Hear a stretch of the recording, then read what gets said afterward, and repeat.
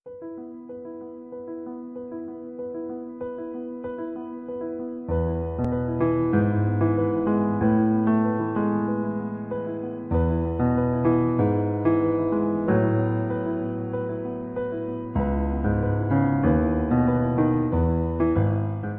morning students. എല്ലാവരും attendance mark ചെയ്തിട്ടുണ്ടാവും എന്ന് കരുതുന്നു. അപ്പോൾ കഴിഞ്ഞ ക്ലാസ്സിൽ നമ്മൾ ഓഫർ ആൻഡ് ആക്സെപ്റ്റൻസ് എന്നുള്ള ടോപ്പിക്കാണ് ഞാൻ എടുത്തു തന്നിട്ടുണ്ടായിരുന്നത്. ഓഫർ ആൻഡ് ആക്സെപ്റ്റൻസ് ക്ലിയർ ആയി എന്ന് വിചാരിക്കുന്നു. അതിലൊരു ടോപ്പിക്കും കൂടി എടുത്തു കഴിഞ്ഞാലാണ് നമ്മൾ ആ ചാപ്റ്റർ കഴിയുള്ളൂ. അതിൽ നമുക്ക് റിവോക്കേഷൻ എന്നുള്ള ഭാഗം ഞാൻ എടുത്തിട്ടില്ല. ആ റിവോക്കേഷൻ എന്നുള്ള ഭാഗം എടുക്കണം. ഈ പീരീഡ് നമുക്ക് റിവോക്കേഷൻ എടുക്കാം കേട്ടോ. ശ്രദ്ധിക്കുക കേട്ടോ. ഓഫർ ആൻഡ് ആക്സെപ്റ്റൻസ് കഴിഞ്ഞു. ഇനി റിവോക്കേഷനാണ് നമുക്ക് ഇതിലെടുക്കാനുള്ളത്. ശ്രദ്ധിക്കുക എല്ലാവരും കേട്ടോ. അപ്പം നമുക്കിനി റിവോക്കേഷൻ എന്ന് പറഞ്ഞാൽ എന്താണ്, അതിൻ്റെ എന്തൊക്കെ കാര്യങ്ങളാണ് നമുക്ക് പറയാനുള്ളത് എന്നാണ് ശ്രദ്ധിക്കാനുള്ളത് കേട്ടോ.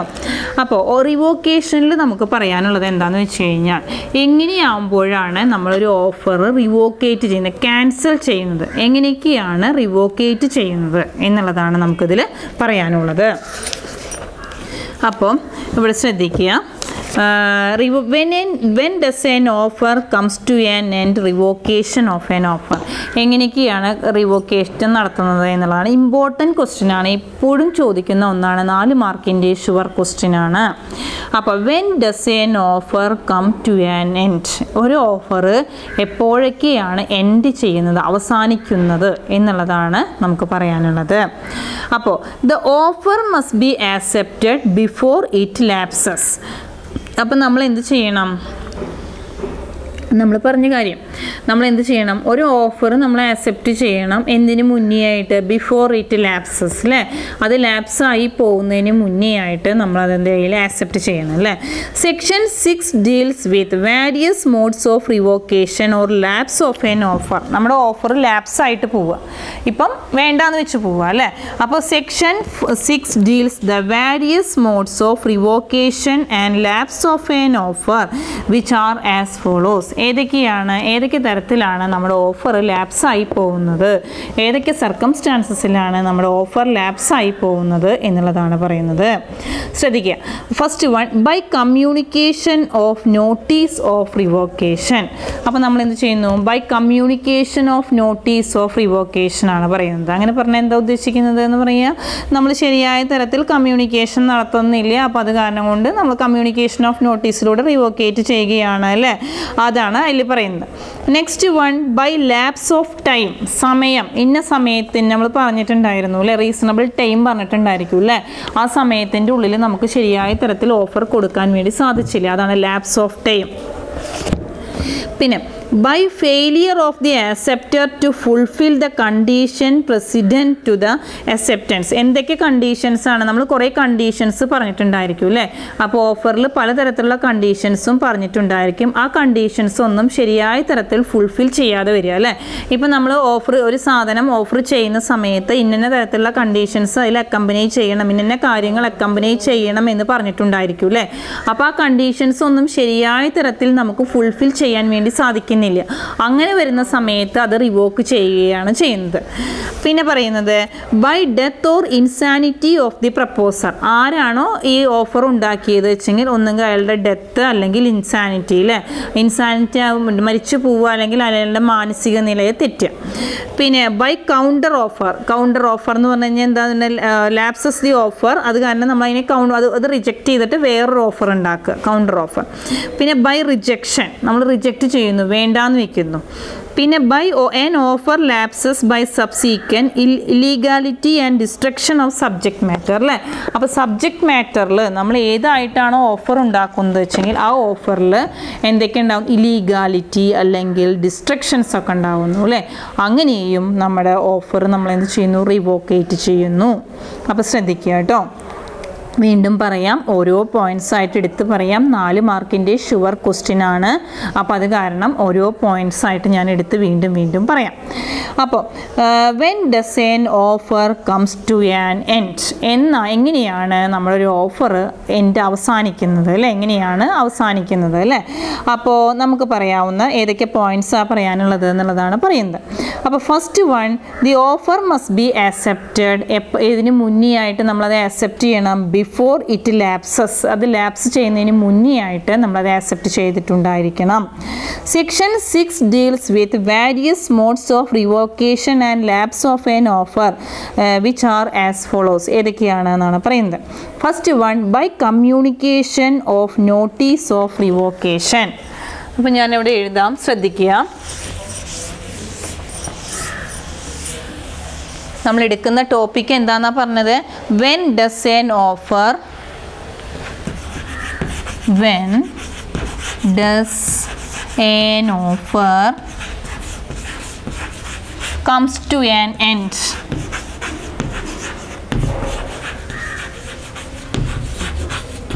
When does an offer comes to an end? അല്ലെങ്കിൽ revocation of offer.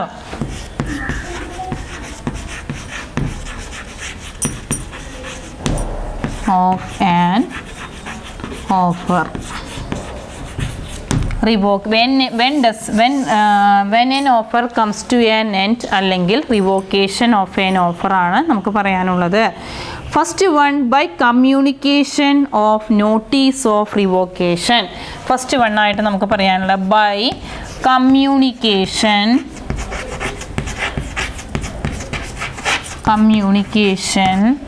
Of notice of revocation.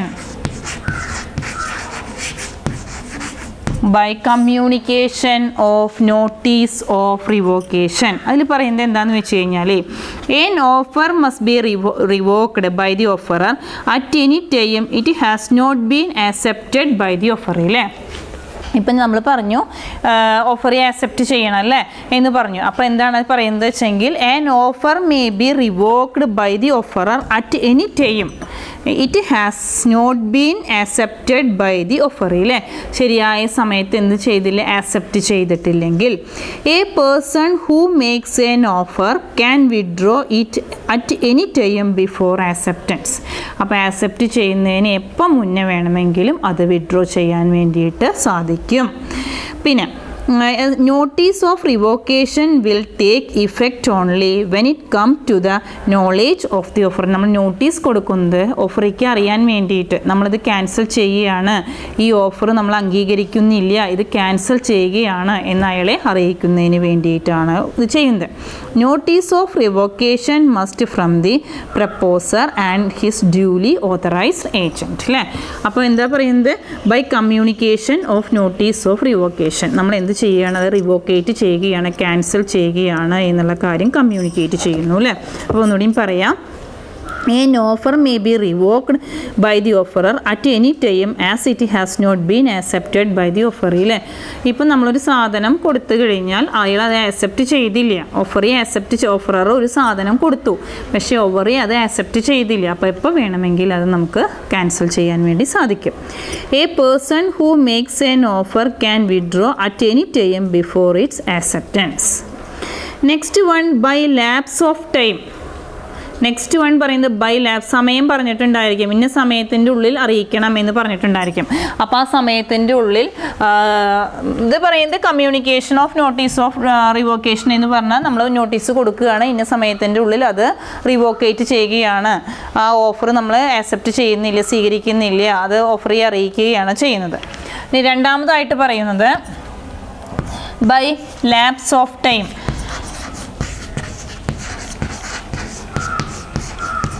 By lapse of time എന്ന് പറഞ്ഞു കഴിഞ്ഞാൽ എന്താ ഉദ്ദേശിക്കുന്നത് വെച്ചെങ്കിൽ, നമ്മൾ ഇന്ന സമയത്തിൻ്റെ ഉള്ളിൽ നമ്മളിപ്പം നമ്മളൊരു കാര്യം, ഒരു ഓഫർ കൊടുത്തു കഴിഞ്ഞാൽ ഇന്ന സമയത്തിൻ്റെ ഉള്ളിൽ അത് വേണോ വേണ്ടേന്ന് അറിയിക്കണം എന്ന് പറയും, പക്ഷേ ആ സമയത്തിൻ്റെ ഉള്ളിൽ അറിയിക്കുന്നില്ല. ലാപ്സ് ഓഫ് ടൈം അതാണ് ഉദ്ദേശിക്കുന്നത് കേട്ടോ. As offer lapses if it is not accepted within the prescribed time. ഒരു സമയം പ്രിസ്ക്രൈബ് ചെയ്തിട്ടുണ്ടായിരിക്കും, ആ പ്രിസ്ക്രൈബ്ഡ് ടൈമിൻ്റെ ഉള്ളിൽ അത് ആക്സെപ്റ്റ് ചെയ്യുന്നില്ല.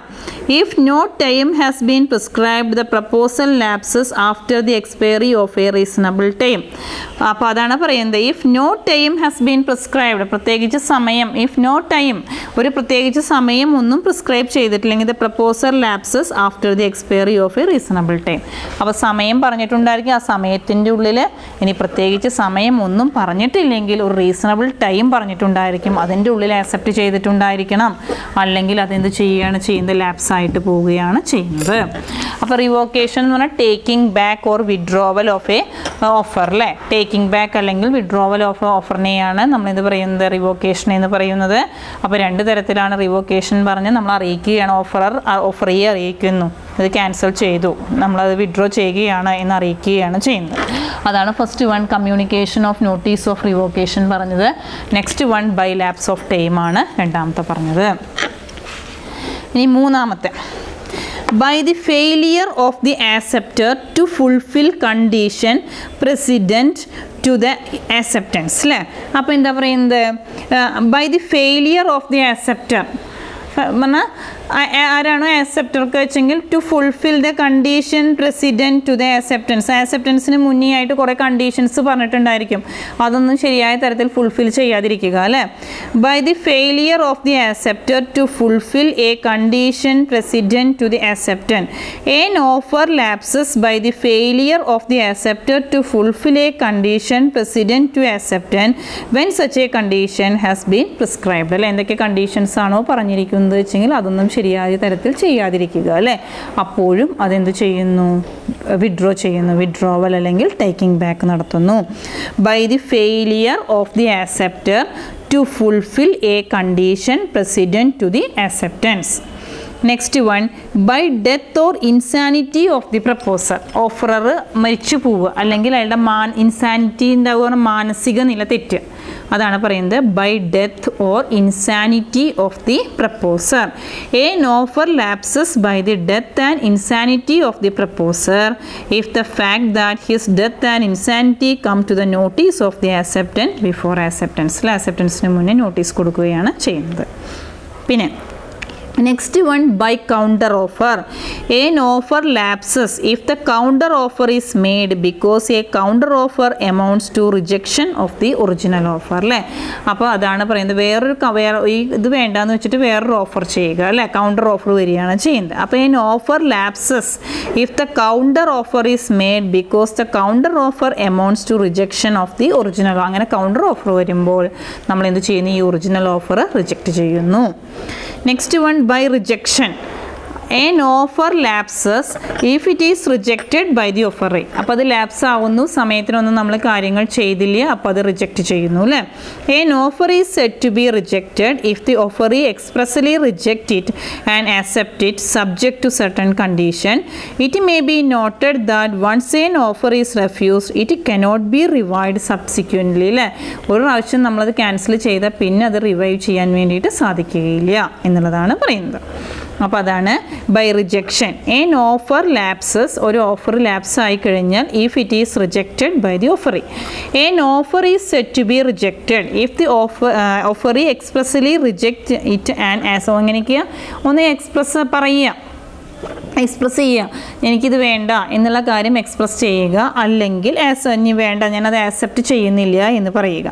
Subject to certain condition. It may be noted that once N offer is refuse it cannot be revived സബ്സീക്വൻ്റ്ലി. ഒരെണ്ണം നമ്മൾ വേണ്ടാന്ന് വെച്ച് കഴിഞ്ഞാൽ പിന്നെ അത് റിവൈവ് ചെയ്യുക, പിന്നീട് എടുക്കാൻ വേണ്ടി നമുക്ക് സാധിക്കുകയില്ല. പിന്നെ N offer lapses by subsequent illegality and destruction of subject matter അല്ലേ. അപ്പോൾ എന്തൊക്കെയാണ് നമ്മൾ ചെയ്യുന്ന കാര്യങ്ങളിൽ ഇല്ലീഗാലിറ്റി ഉണ്ടാവുക, സബ്ജക്റ്റ് മാറ്ററിലൊക്കെ ഡിസ്ട്രക്ഷൻസ് സംഭവിക്കുക, അങ്ങനെയാകുമ്പോഴും നമ്മുടെ ഓഫർ എന്ത് ചെയ്യുന്നു, ലാപ്സ് ചെയ്ത് പോവുകയാണ് ചെയ്യുന്നത്. എൻ ഓഫർ ലാപ്സസ്, ഒരു ഓഫർ ലാപ്സ് ചെയ്യുന്നു എങ്ങനെ, ബൈ സബ്സീക്വൻറ്റ് ഇല്ലീഗാലിറ്റി, സബ്സീക്വൻ്റ് ആയ തുടർച്ച ഇല്ലീഗലായിട്ട്, അല്ലെങ്കിൽ destruction of subject matter, subject മാറ്ററിന് destruction, നാശം സംഭവിക്കുക അല്ലേ. അങ്ങനെയൊക്കെ ആകുമ്പോൾ ഒരു ഓഫർ ലാപ്സ് ചെയ്തു പോകുന്നു. എൻ ഓഫർ ലാപ്സസ് എങ്ങനെ, if it become illegal and after it is made before it is accepted. N offer also lapses if the thing which is the subject matter of offer is destroyed before it's ആക്സെപ്റ്റൻസിന് മുന്നേ ആയിട്ട് subject മാറ്ററിൽ എന്ത് സംഭവിക്കുന്നു, destruction സംഭവിക്കുന്നു. അപ്പോൾ എന്താ വെച്ചെങ്കിൽ നമ്മളൊരു offer കൊടുത്തു, ഒരു ടി വിക്ക് ഓഫർ കൊടുത്തു, അവരിങ്ങോട്ട് എത്തിച്ച് തരുന്നതിന് മുന്നേ ആയിട്ട് അത് ഡിസ്ട്രക്ഷൻ സംഭവിച്ചു, അപ്പോഴും അതെന്ത് ചെയ്യുന്നു, ടേക്കിംഗ് ഓഫർ വിഡ്രോ ചെയ്യുന്നു. ഇതൊക്കെയാണ് 7 പോയിൻറ്റ്സ് ആണ് നമുക്ക് പറയാനുള്ളത് കേട്ടോ. റിവോക്കേഷൻ ഓഫ് ഓഫർ ഏത് ക്വസ്റ്റ്യൻ പേപ്പർ എടുത്താലും നമുക്ക് കാണാവുന്ന 4 മാർക്കിൻ്റെ ഒരു ക്വസ്റ്റ്യൻ ആണ് റിവോക്കേഷൻ ഓഫ് ഓഫർ എന്ന് പറയുന്നത് കേട്ടോ. അപ്പോൾ ശ്രദ്ധിക്കുക, റിവോക്കേഷൻ ഓഫ് ഓഫർ നമ്മൾ എങ്ങനെയൊക്കെയാണ് റിവോക്കേഷൻ ഓഫ് ഓഫർ നടത്തുന്നത് എന്നുള്ളതാണ് നമ്മൾ പറയുന്നത്. By communication of notice of revocation. First one, communicate ചെയ്യുന്നു. ഓഫറിയെ കമ്മ്യൂണിക്കേറ്റ് ചെയ്ത് അറിയിക്കുകയാണ് ചെയ്യുന്നത്. എന്താ അറിയിക്കുന്നത്? ഇത് നമ്മൾ നടത്തുന്നത്, ഈ ഓഫർ വേണ്ടാന്ന് വെക്കാൻ പോവുകയാണ് എന്നുള്ളത് കമ്മ്യൂണിക്കേറ്റ് ചെയ്ത് അറിയിക്കുന്നു. അതിനെയാണ് നമ്മളെന്ത് പറയുന്നത്? By communication of notice of revocation എന്നുള്ളതിൽ പറയുന്നത്. പിന്നെ രണ്ടാമത്തെ point by lapse of time എന്ന് പറയുന്നതാണ് second point. By lapse of time എന്ന് പറഞ്ഞാൽ സമയം വെച്ചിട്ടുണ്ടായിരിക്കും, അതിൻ്റെ ഉള്ളിൽ കാര്യങ്ങൾ ചെയ്യണം. അത് ചെയ്യുന്നില്ല, അതിനെയാണ് രണ്ടാമതായിട്ട് ബൈ ലാപ്സ് ഓഫ് ടൈം എന്നുള്ളതിൽ പറയുന്നത് അല്ലേ. അപ്പോൾ ആ സമയത്തിൻ്റെ ഉള്ളിൽ കാര്യങ്ങൾ ചെയ്യാതിരിക്കുമ്പോൾ ആ റീസണബിൾ സമയത്തിൻ്റെ ഉള്ളിൽ അല്ലെങ്കിൽ റീസണബിൾ, അപ്പോൾ ഒന്നുകിൽ സമയം സ്പെസിഫൈ ചെയ്തിട്ടുണ്ടായിരിക്കും, ആ സ്പെസിഫൈ ചെയ്ത സമയത്തിൻ്റെ ഉള്ളിൽ അല്ലെങ്കിൽ ഒരു റീസണബിൾ ടൈം പറഞ്ഞിട്ടുണ്ടായിരിക്കും, അതിൻ്റെ ഉള്ളിൽ ചെയ്യുക അല്ലേ. അത് ചെയ്തിട്ടില്ലെങ്കിൽ അത് വാലിഡ് അല്ലാണ്ട് പോകുന്നു, ആ ഓഫർ വേണ്ടാന്ന് വയ്ക്കുന്നു. മൂന്നാമത്തെ point, by the failure of the acceptor to fulfill the condition precedent to the acceptance. അല്ലേ, എന്തൊക്കെ കണ്ടീഷൻസ് ആണോ പറഞ്ഞിരിക്കുന്നത് വെച്ചെങ്കിൽ അതൊക്കെ ശരിയായ തരത്തിൽ ഫുൾഫിൽ ചെയ്യാതെ ഇരിക്കുമ്പോൾ.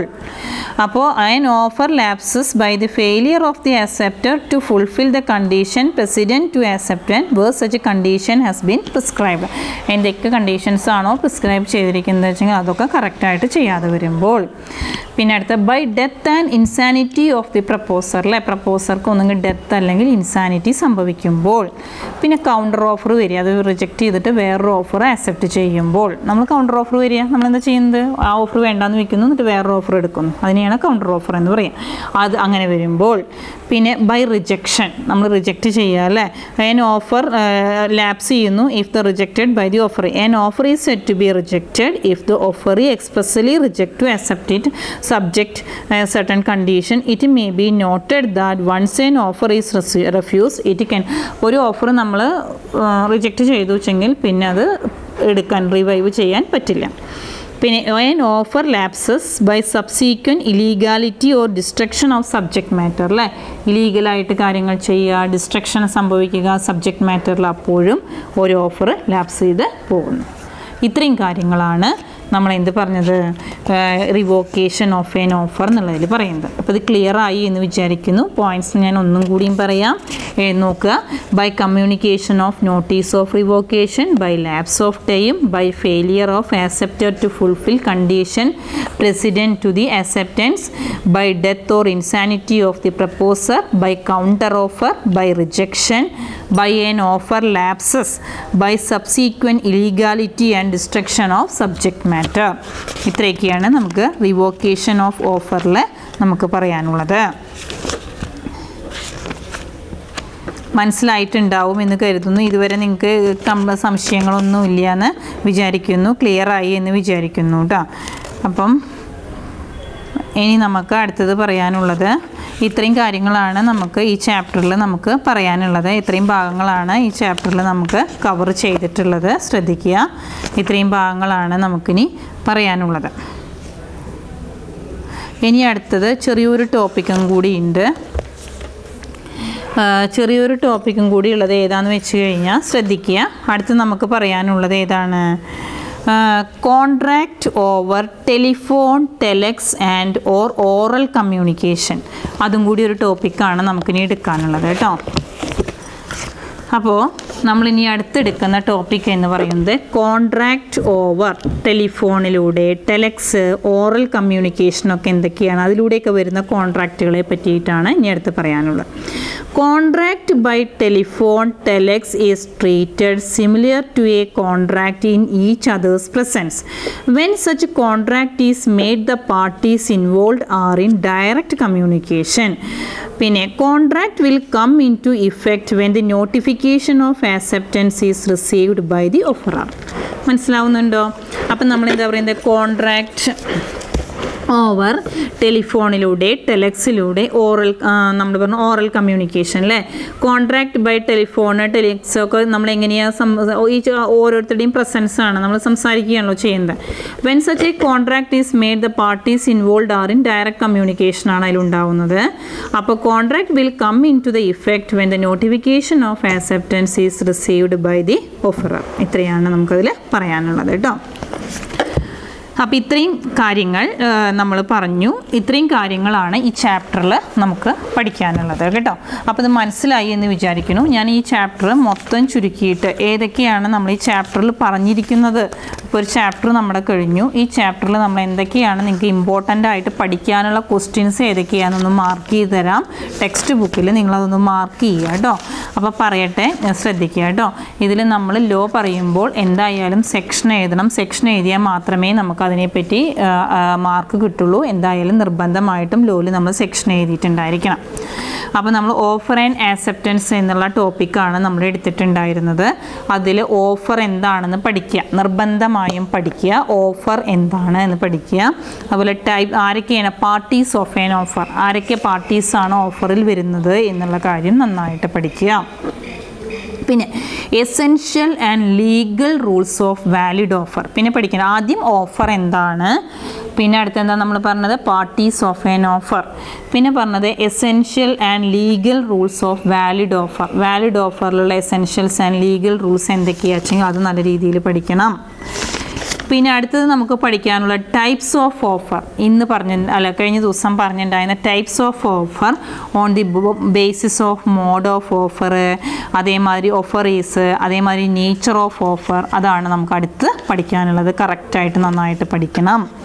അത്രയാണ് നമുക്ക് ഓഫറിൽ പഠിക്കാനുള്ളത്. What is men by offer, what are the parties to N offer, പിന്നെ അതേമാതിരി തന്നെ നമ്മൾ പറഞ്ഞ അടുത്ത പോയിന്റ് നമ്മൾ പറഞ്ഞിട്ടുണ്ടായത് എന്തൊക്കെയാണ്, വേറൊരു ക്വസ്റ്റ്യൻ കൂടിയും പറഞ്ഞ essential and legal rules of valid offer കേട്ടോ. പിന്നെ ഇപ്പോൾ നമുക്ക് പഠിക്കണം ആക്സെപ്റ്റൻസ് എന്താണെന്ന് പഠിക്കുക. ആക്സെപ്റ്റൻസ് പഠിക്കണം. അതിൻ്റെ essential and legal rules of valid acceptance നല്ല രീതിയിൽ പഠിക്കണം കേട്ടോ. Essential and legal rules of valid acceptance നല്ല രീതിയിൽ പഠിക്കാം. പിന്നെ communication, modes of communication, communication by an ആക്റ്റും communication by omission of an ആക്റ്റും നല്ല രീതിയിൽ പഠിക്കണം. പിന്നെ നമുക്ക് പഠിക്കാനുള്ളത് ഏതൊക്കെയാണ് നമ്മൾ പറഞ്ഞിട്ടുണ്ടായിരുന്നത്, പിന്നെ പഠിക്കാനുണ്ടായിരുന്നത് what are the revocation of N offer, എങ്ങനെയാണ് റിവോക്കേഷൻ ഓഫർ എങ്ങനെയാണ് നമ്മൾ റിവോക്കേറ്റ് ചെയ്യുന്നത്. ഇമ്പോർട്ടൻ്റ് ആണ്, എസ് എ ക്വസ്റ്റ്യൻ ആയിട്ട് വരുന്നതാണ്. ഇമ്പോർട്ടൻ്റ് ആണ്, നല്ല രീതിയിൽ പഠിക്കുന്നത്. എസ് എ അല്ലെങ്കിൽ 4 മാർക്കിൻ്റെ ക്വസ്റ്റ്യൻ ആയിട്ട് വരുന്നതാണ് കേട്ടോ. അതാണ് റിവോക്കേഷനിൽ പറയുന്നത്. പിന്നെ നമ്മൾ ഒരെണ്ണം കൂടിയും പറഞ്ഞിട്ടുണ്ടായിരുന്നത് contract over telephone, telex, oral കമ്മ്യൂണിക്കേഷനുമാണ് പറഞ്ഞിട്ടുണ്ടായിരുന്നത് കേട്ടോ. അപ്പോൾ ഇത്രയും ഭാഗങ്ങളാണ് നമുക്കിതിൽ പഠിക്കാനുള്ളത്. അപ്പോൾ ഈ ഭാഗങ്ങളൊക്കെ നല്ല രീതിയിൽ പഠിക്കുക. ഇനി നമുക്ക് അടുത്ത ചാപ്റ്റർ തുടങ്ങി വയ്ക്കാം. നെക്സ്റ്റ് ചാപ്റ്റർ ഏതാച്ചെങ്കിൽ ആ ചാപ്റ്റർ തുടങ്ങി വയ്ക്കാം കേട്ടോ. അപ്പോൾ നമ്മുടെ ഏത് പാഠം കഴിഞ്ഞു, ഓഫർ ആൻഡ് ആക്സെപ്റ്റൻസ് എന്നുള്ള ടോപ്പിക്ക് നിർത്തുകയാണ് കേട്ടോ. അപ്പോൾ നമ്മൾ ആ ചാപ്റ്ററിലെ ഇമ്പോർട്ടൻറ്റ് ക്വസ്റ്റ്യൻസും കാര്യങ്ങളും എന്തൊക്കെയാണെന്ന് പറഞ്ഞു അല്ലേ. ഇനി നമുക്ക് അടുത്ത ചാപ്റ്റർ ജസ്റ്റ് തുടങ്ങി വയ്ക്കാം, ശ്രദ്ധിക്കുക കേട്ടോ. ഞാൻ അതിൽ വരുന്ന പ്രധാനപ്പെട്ട കാര്യങ്ങൾ എന്തൊക്കെയാണെന്ന് നിങ്ങൾക്ക് പറഞ്ഞു തരാം. അടുത്ത ചാപ്റ്റർ 4th ചാപ്റ്ററാണ് നമ്മൾ തുടങ്ങാൻ പോകുന്നത്.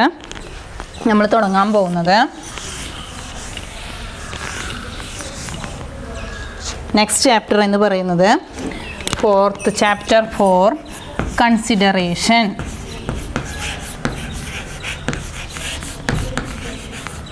ഫോർത്ത് ചാപ്റ്ററാണ് നമ്മൾ തുടങ്ങുന്നത്. കൺസിഡറേഷൻ എന്നുള്ള 4th ചാപ്റ്ററാണ് നമ്മളിവിടെ എടുക്കാൻ പോകുന്നത് കേട്ടോ. അപ്പോൾ നമ്മളിപ്പോൾ ഏതൊക്കെ ചാപ്റ്ററുകളാണ് അപ്പോൾ നമ്മുടെ കഴിഞ്ഞത്?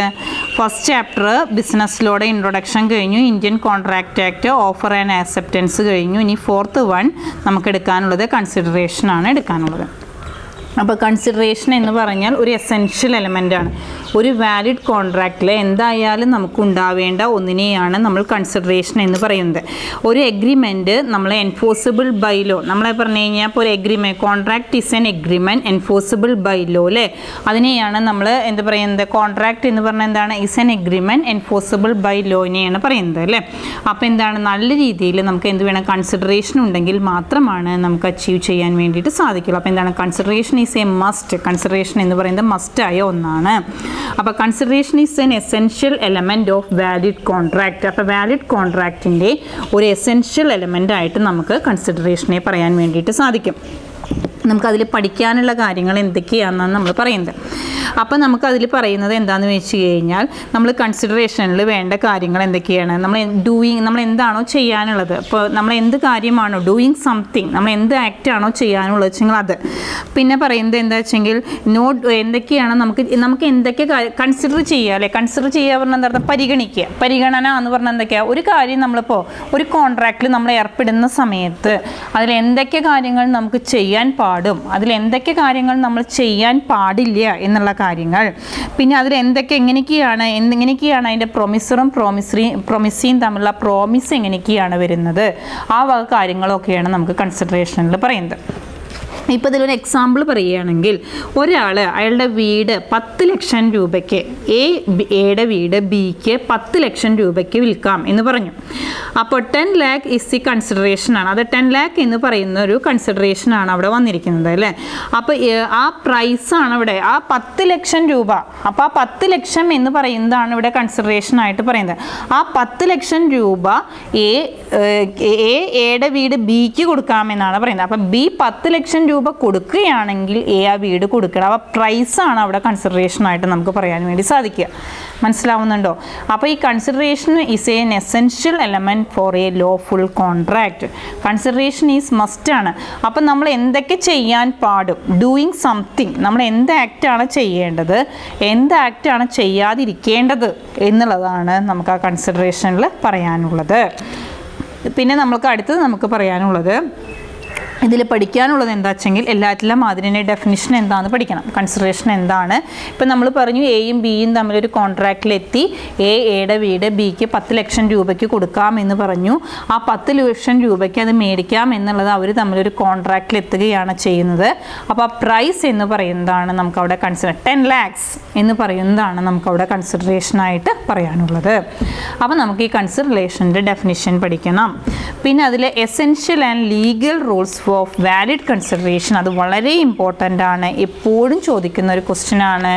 Essentials and legal rules of valid consideration, അത്രയും നമുക്കൊന്ന് നോക്കാം. ശ്രദ്ധിക്കാം. ആദ്യം definition.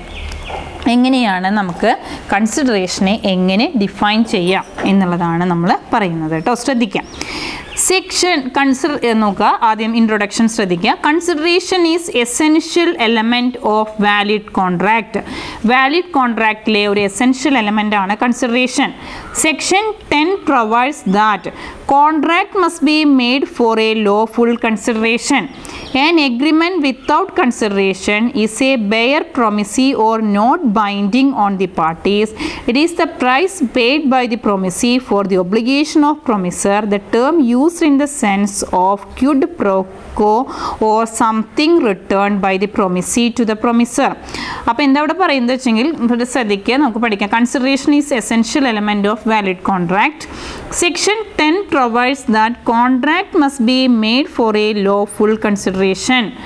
An agreement without consideration is bare promise not binding on the parties. അപ്പോൾ ഇനി എഗ്രിമെൻ്റ് എന്ന് പറഞ്ഞാൽ നമ്മൾ എന്തുണ്ടാവില്ല, ശരി, എസെൻഷ്യൽ എലമെൻ്റ് ആണ്. കൺസിഡറേഷൻ ഇല്ലെങ്കിൽ നമുക്ക് അവിടെ യാതൊരു കാര്യങ്ങളും എഗ്രിമെൻ്റ് എങ്ങനെയാണ്, agreement without consideration is A bear promise ആവുന്നു, not binding on the parties. അങ്ങനെ ഡെഫിനിഷനാണ് നമുക്ക് പറയാനുള്ളത് കേട്ടോ.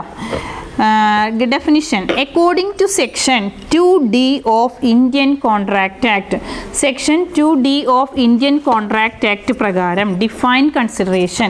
section 2D of Indian Contract Act പ്രകാരം കൺസിഡറേഷനെ എങ്ങനെയാണ് ഡിഫൈൻ ചെയ്യുന്നത്? When at the desire of the promisor or promisee or any other person has done or abstained from doing or does and abstain from doing and promise to do or abstain from doing something, such or act or subsistence or promise is called consideration of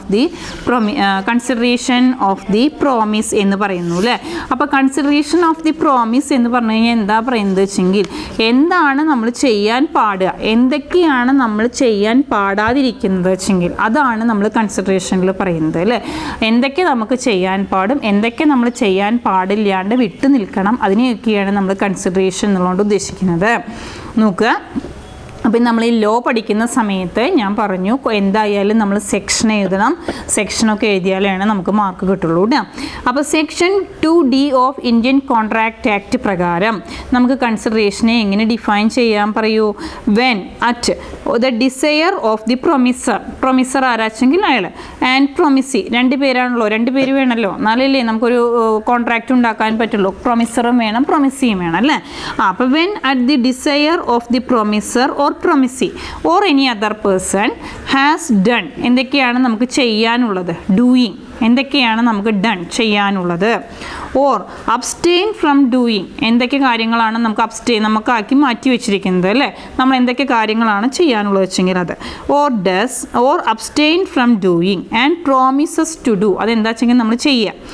or to abstain from doing something such act or അബ്സിസ്റ്റൻസ് or promise, അങ്ങനെ എന്തൊക്കെ കാര്യങ്ങളാണോ നമുക്ക് ചെയ്യാനുള്ളത് വെച്ചെങ്കിൽ അതൊക്കെ നമുക്ക് എന്ത് ചെയ്ത് വെച്ചിട്ടുണ്ട്, നീക്കി വെച്ചിട്ടുണ്ട്. അതിനെയാണ് ഡൂയിങ് സംതിങ്, എന്തൊക്കെ കാര്യങ്ങളാണോ നമുക്ക് ചെയ്യാനുള്ളത് വെച്ചെങ്കിൽ അതിനെയാണ് നമ്മൾ എന്ത് ഉദ്ദേശിക്കുന്നത്, കൺസിഡറേഷൻ എന്നുള്ളതുകൊണ്ട് ഉദ്ദേശിക്കുന്നത് കേട്ടോ. അപ്പോൾ ഒന്നുകൂടിയും പറയാം. Section 2D of Indian contract act define consideration, കൺസിഡറേഷനെ define 2 parties അല്ലേ, പ്രൊമിസർ അല്ലെങ്കിൽ പ്രൊമിസി, പ്രൊമിസർ or പ്രൊമിസി or any other person. എന്നിട്ട് എന്താ ചെയ്യുന്നത്, അവരെന്ത് ചെയ്യുന്നു, done or abstain from doing, എന്തൊക്കെയാണോ അവർക്ക് വേണ്ടി മാറ്റി വെച്ചിരിക്കുന്നത്, അവർക്ക് എന്തൊക്കെയാണോ ചെയ്യാനുള്ളത് വെച്ചാൽ ചെയ്യാം. Does or abstain from doing or promises to do, അതെന്താ ചെയ്യാനുള്ളത് വെച്ചാൽ promise ചെയ്യാമെന്നുള്ളത്. Or to abstain from doing something, അങ്ങനെ ചെയ്യുന്ന ആക്ട് ഓർ അബ്സിസ്റ്റൻസ്, അതിന് അങ്ങനത്തെ പ്രോമിസിനെയാണ് നമ്മൾ എന്ത് പറയുന്നത്, കൺസിഡറേഷൻ ഫോർ ദി പ്രോമിസ് എന്ന് പറയുന്നത്. അപ്പോൾ എന്തൊക്കെയാണോ നമുക്ക് ചെയ്യാനുള്ള കാര്യങ്ങൾ വെച്ചെങ്കിൽ അത് നിയമപ്രകാരം നമ്മൾ ചെയ്യുകയാണ് ചെയ്യുന്നത്, അതാണ് consideration. Consideration is N essential element of valid contract. Consideration എന്തായാലും നമുക്ക് കോൺട്രാക്റ്റിൽ അത്യാവശ്യമായ ഒന്നാണ്. അപ്പോൾ അതൊക്കെയാണ് നമ്മൾ അതിൽ പറഞ്ഞത്. ഇനി നമുക്ക് എന്തൊക്കെയാണ് അതിൽ പറയാനുള്ളത്.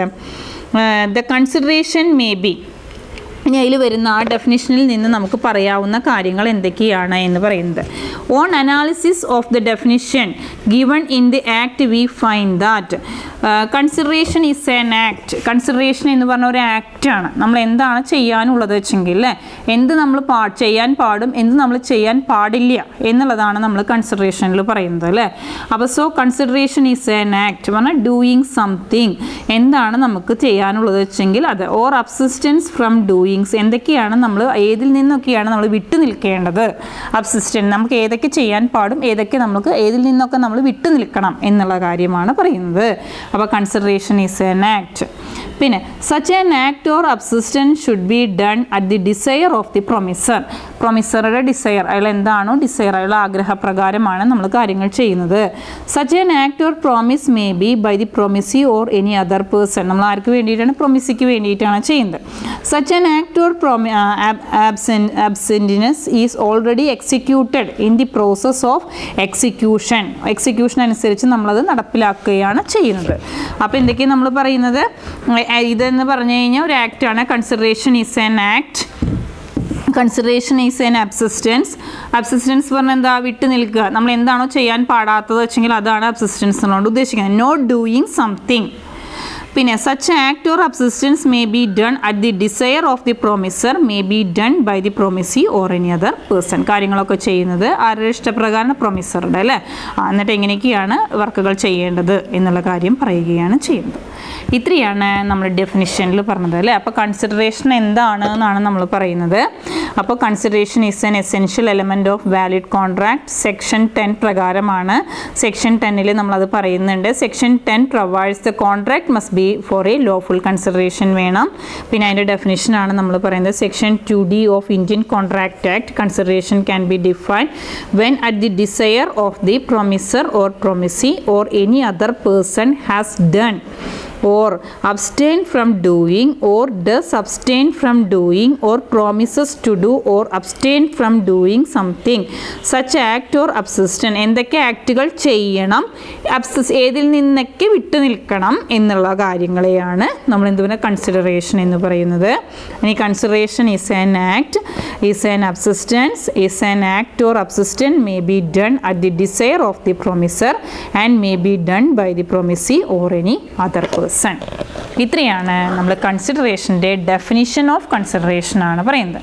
ഇനി next one, essential and legal rules of valid consideration. Essentials അല്ലെങ്കിൽ ലീഗൽ റൂൾസ് എന്തൊക്കെയാണ് ഒരു വാലിഡ് കൺസിഡറേഷനിൽ നമ്മൾ നോക്കേണ്ട കാര്യങ്ങൾ? നമ്മളിപ്പോൾ essentials of acceptance, essentials of offer ഒക്കെ പറഞ്ഞ മാതിരി തന്നെ എസെൻഷ്യൽ ആൻഡ് ലീഗൽ റൂൾസ് എന്തൊക്കെയാണ് വാലിഡ് കൺസിഡറേഷൻ്റെ എന്നുള്ളതാണ് പറയുന്നത് കേട്ടോ.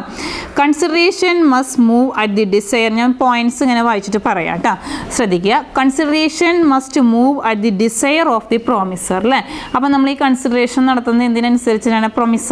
പ്രൊമിസറുടെ ഡിസയറിനനുസരിച്ചിട്ട്, അയാളുടെ ഇഷ്ടം എങ്ങനെയാ വെച്ചെങ്കിൽ അതിനനുസരിച്ചിട്ടാണ് കൺസിഡറേഷൻ നടത്തുന്നത്. ഫസ്റ്റ് പോയിന്റ് അതാണ്. സെക്കൻഡ് വൺ നമുക്ക് പറയാനുള്ളത്, consideration may move from പ്രൊമിസി or any. നമ്മൾ പ്രൊമിസർ കാര്യങ്ങൾ തീരുമാനിക്കുന്നു എന്നിട്ട് ആരുടെ അടുത്തേക്ക് മൂവ് ചെയ്യുന്നു, നമുക്ക് അതിൽ തന്നെ ഓൾറെഡി ഇന്നർ മീനിങ് ഉണ്ട്, പ്രൊമിസി or any other person. Next one, consideration may be 3 തരത്തിൽ കൺസിഡറേഷൻ ഉണ്ട്: past, present, future. Consideration may be 3.